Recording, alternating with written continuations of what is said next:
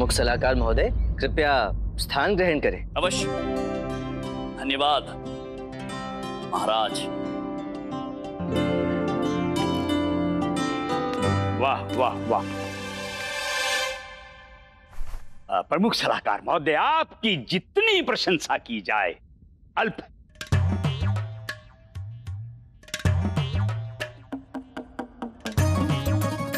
आपने अपनी सूझबूझ से राज्य की सघन आर्थिक संकट से सुरक्षा की। अब आपने तो समस्या का समाधान निकाल दिया, परंतु विजयनगर राज्य अभी भी व्यापारियों की समस्या से जूझ रहा है। महाराज पंडित रामकृष्ण जी, आपने इस समस्या पर कुछ विचार किया?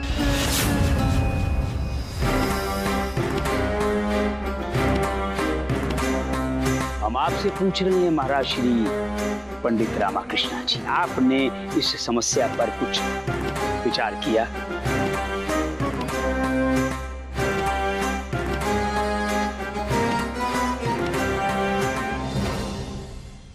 गुरुजी देखिए।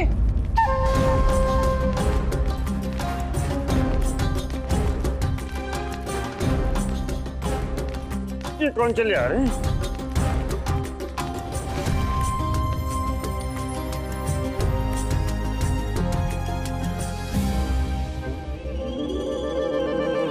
पंडित रामकृष्ण महाराज कहाँ हैं? आपको जो भी कहना है इन्हीं से कहिए। पंडित रामकृष्ण ही हमारे कार्यवाहक महाराज हैं। आप दोनों दरबार में आने का कारण बताएं। महाराज, मेरा नाम आत्माराम डबलूरी है। महाराज, मैं श्री गिंजूपली। महाराज, मैं विजयनगर व्यापार संघ का प्रमुख अध्यक्ष हूँ।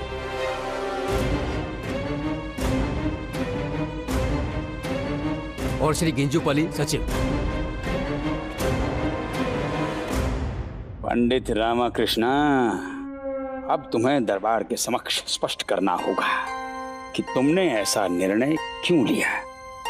अब आएगा आनंद।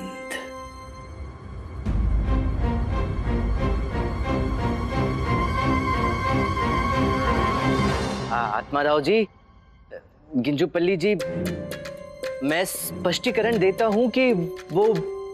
महाराज, मैं आपके निर्णय के लिए आपको धन्यवाद देना चाहता हूं। धन्यवाद महाराज, आपके निर्णय से व्यापार संघ में हर्ष की लहर दौड़ गई है।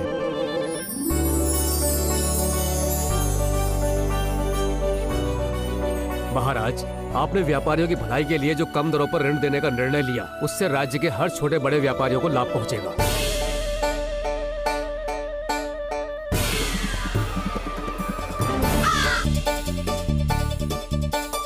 हम राज्य के सभी व्यापारियों की ओर से आपको धन्यवाद देने आए हैं। महाराज, सारे व्यापारी आपके आदेशानुसार अपना सारा कर चुकाने को तैयार हैं।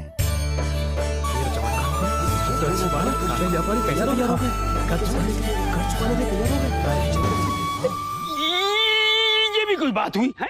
राज्य से ऋण लेकर राज्य को ही कर के रूप में लौटा दोगे? जी गुरुवर, आप सत्य कह रहे हैं और ऐसा करना अत्यंत सरल है। पूर्व में व्यापारियों के लाभ का बड़ा हिस्सा ब्याज देने में चला जाता था और ऊपर से ऋण देने वालों की चापलूसी करनी पड़ती थी, सो अलग। महाराज पंडित रामकृष्ण जी के निर्णय ने व्यापारियों को स्वतंत्रता पूर्वक अपनी इच्छानुसार व्यवसाय करने का अवसर दिया है और वो प्रसन्नता पूर्वक अपना कर चुकाने के लिए तैयार है।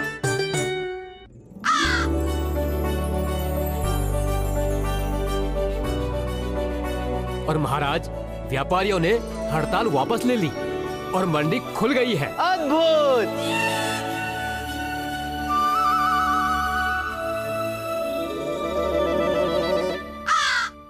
महाराज श्री पंडित रामकृष्ण की जय। महाराज श्री पंडित रामकृष्ण की जय। महाराज श्री पंडित रामकृष्ण की जय। महाराज श्री पंडित रामकृष्ण की जय।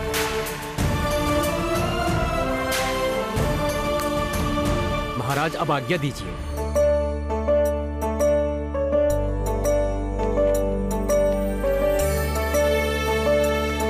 हाँ तो मंत्रीवर महाराज, इस कार्यवाहक राजा के लिए और कोई कार्य?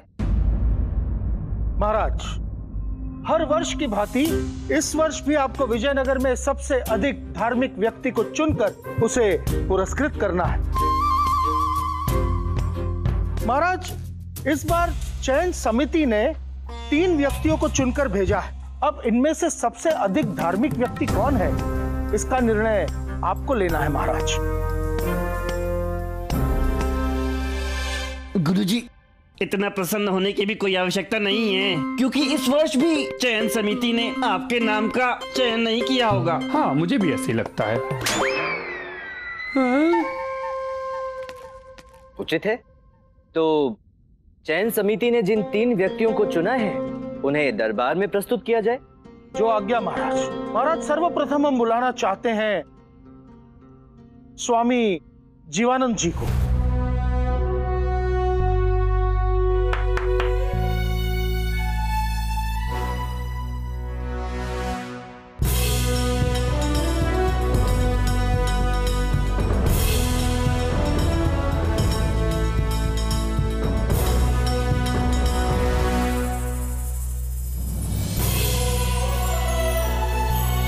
प्रणाम।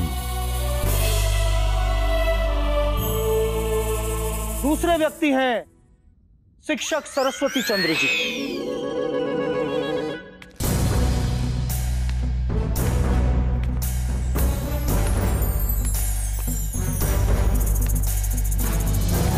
आसमान में क्या दिख रहा है?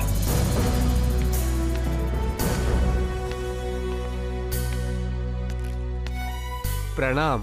प्रणाम। और अब हम बुलाना चाहते हैं किसान कार्तिक अनुमोलू जी को।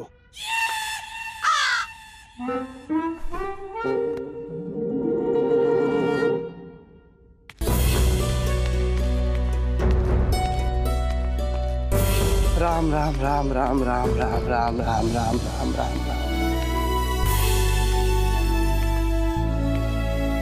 प्रणाम महाराज।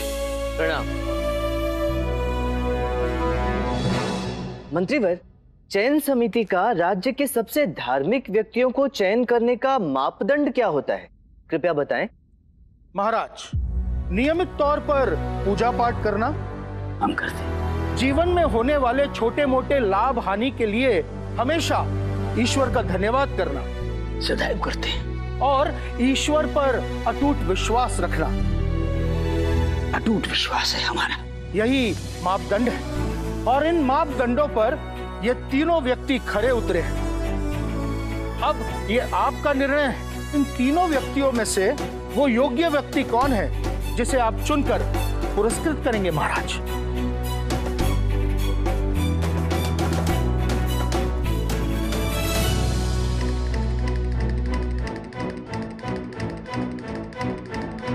पंडित रामकृष्ण, आइए आपके लिए एक कार्य और भी कठिन बनाते हैं। महाराज, वैसे तो हम अब एक विशेष सलाहकार का पद संभाल रहे हैं, परंतु महाराज रहते हमने इस विषय पर कुछ निर्णय लिया था। यदि आपकी अनुमति हो तो हम इसे प्रस्तुत करें। जी अवश्य, बताइए। महाराज, हमारे दरबार में अन्य सम्मानित लोग हैं जो अत्यंत धार्मिक हैं, परंतु हम ये नहीं समझ पा रहे हैं कि चयन समिति ने उनके नाम का चयन कैसे नहीं किया। जैसे कि माननीय आदरणीय आचार्य तथाचार्य। गुरुजी, अत्यंत धार्मिक हैं, सभी जानते हैं। सत्य कहा महाराज। प्रमुख सलाहकार जी आपने। जी गुरुवर। तो महाराज, पंडित रामकृष्ण, चयन समिति ने जिनका चुनाव किया है उनके अतिरिक्त या उनके स्थान पर आप चयन कीजिए अपने विवेक से, कि आप तय कीजिए इस वर्ष महाराज होते हुए कि विजयनगर राज्य में सबसे अधिक धार्मिक व्यक्ति कौन है, किसका चयन होना चाहिए।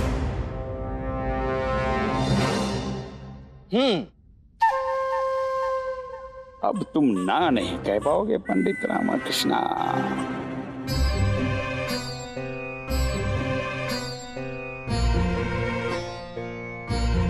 रामा, महाराज ने राजधर्म निभाने की शपथ दी है, इसलिए जो राजधर्म के अनुसार उचित हो वही करना।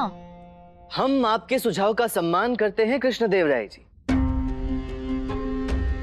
किंतु चयन समिति ने कुछ सोच समझकर ही इन तीनों व्यक्तियों का चयन किया होगा जिनसे विमुख हम हो नहीं सकते, और इसलिए हमने ये निर्णय लिया है कि ये सम्मान उसी को मिलेगा जो परीक्षा में उत्तीर्ण होगा। परीक्षा?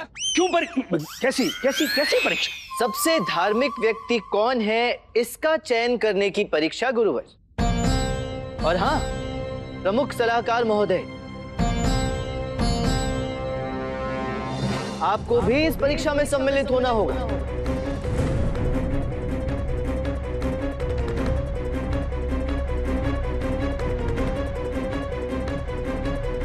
हमें? हम क्यों? हम क्यों अर्थात? क्या आप ये कहना चाहते हैं कि आप एक धार्मिक व्यक्ति नहीं हैं? आपकी धर्म पर आस्था नहीं है? नहीं। आपकी धर्म पर आस्था नहीं है? नहीं, हमारे कहने का वो तात्पर्य नहीं था महाराज। तो फिर मना क्यों कर रहे हैं? इन तीनों व्यक्तियों के साथ साथ गुरुवर और आपको भी इस परीक्षा में सम्मिलित होना होगा। पंडित रामकृष्ण ने हमें भी फंसा दिया।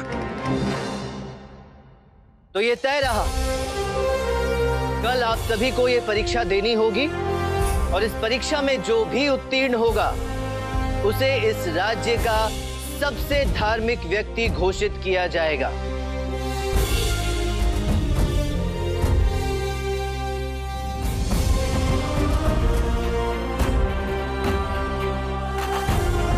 आज की सभा यहीं समाप्त होती है। महाराज श्री पंडित रामकृष्ण की जय। महाराज श्री पंडित रामकृष्ण की जय। महाराज श्री पंडित रामकृष्ण की जय। कैसी परीक्षा लेगा ये पंडित रामकृष्ण?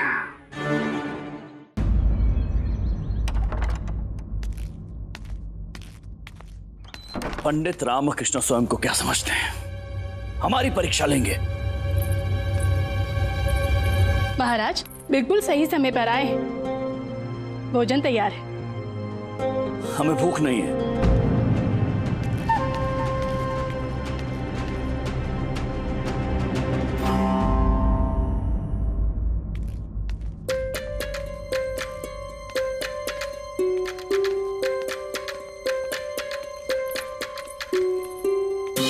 महाराज, क्या हम अंदर प्रवेश कर सकते हैं? महाराज ये समय अपने परिवार के साथ व्यतीत करेंगे।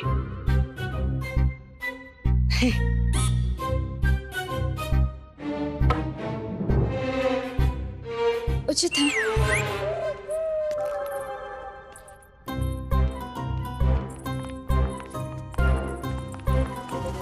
थोड़ी नम्रता से तो बात क्या करो, वो महाराज की मुंह बोली बहन की भांजी है। तो क्या हम आपकी पत्नी और ये आपकी अम्मा? हाँ। व्यापारियों की समस्या का क्या हुआ? वो माँ की कृपा से हल हो गई अम्मा। तो किस सोच में डूबा है? कल बहुत ही महत्वपूर्ण निर्णय लेना है। राज्य के सबसे धार्मिक व्यक्ति का चयन करना है मुझे। चयन समिति ने 3 व्यक्तियों को चुन।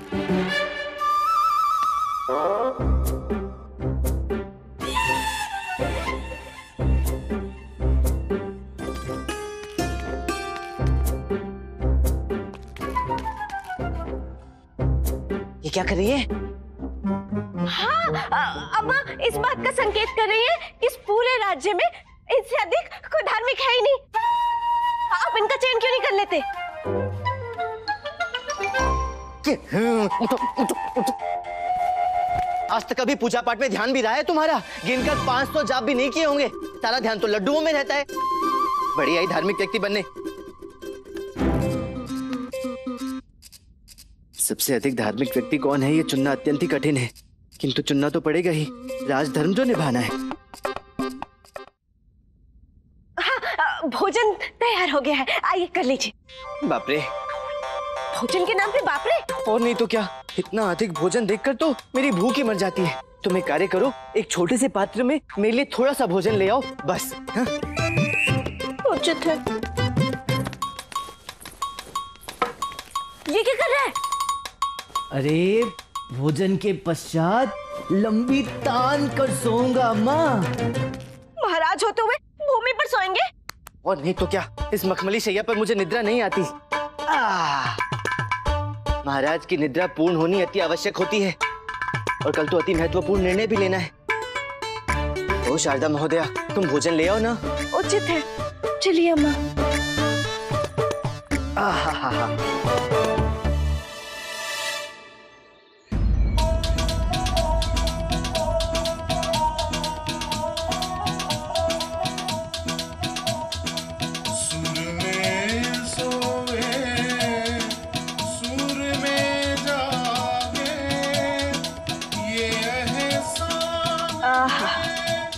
क्या जीवन है, रातें उठते ही इतना मधुर संगीत सुनो।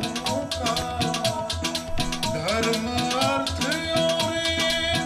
काम मोक्ष भी कलियां नहीं गिरती। कैसे नहीं उठेंगे, कृपया शांत हो जाइए। हमें भली भांति पता है किस प्रकार उठेंगे।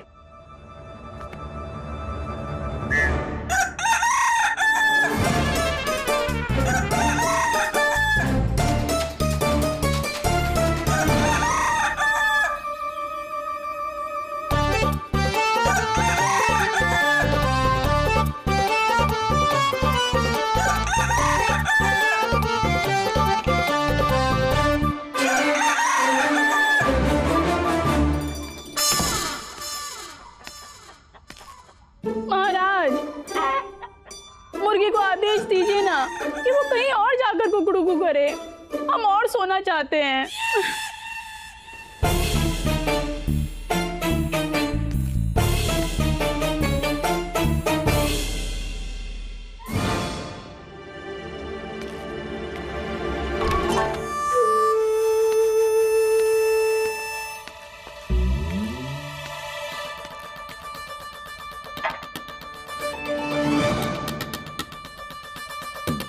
ईश्वर, पंडित रामकृष्ण जल भी संग्रह नहीं करते हैं।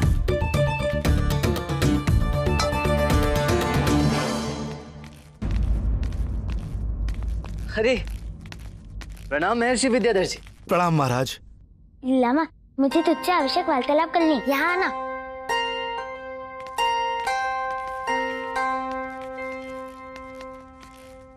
बोल, क्या बात है? लामा, मेरे गुलुवल को गुरुकुल का स्वतंत्र भार देकर उनकी पदोन्नति कर दे। क्या कर दूं? पदोन्नति। अच्छा, पदोन्नति। हाँ हाँ।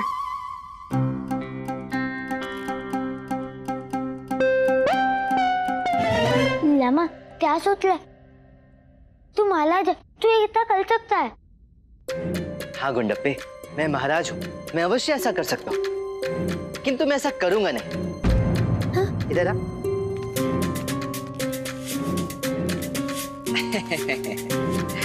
गुंडप्पे, एक गुरु की पदोन्नति तो शिष्य की उन्नति में होती है, और तूने अभी तक कुछ सीखा ही नहीं है। महर्षि विद्याधर जी, बड़ी आशा है अपने गुंडप्पे को ऐसे विद्वान के पद पर देखने की। जी महाराज। आप तनिक इसे विद्वान बना दीजिए, फिर मैं स्वयं महाराज श्री कृष्णदेवराय से बात करके गुरुकुल का सारा भार आपको दिलवा दूंगा। अभी चलता हूँ, दरबार के लिए विलंब हो रहा है। प्रणाम। जी महाराज। और तू पढ़ाई पर ध्यान दे।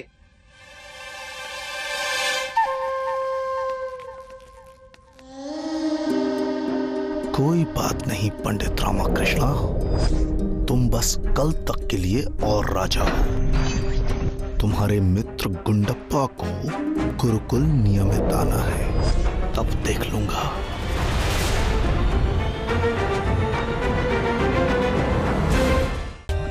For more updates, subscribe to our channel, click the show links and enjoy watching the videos.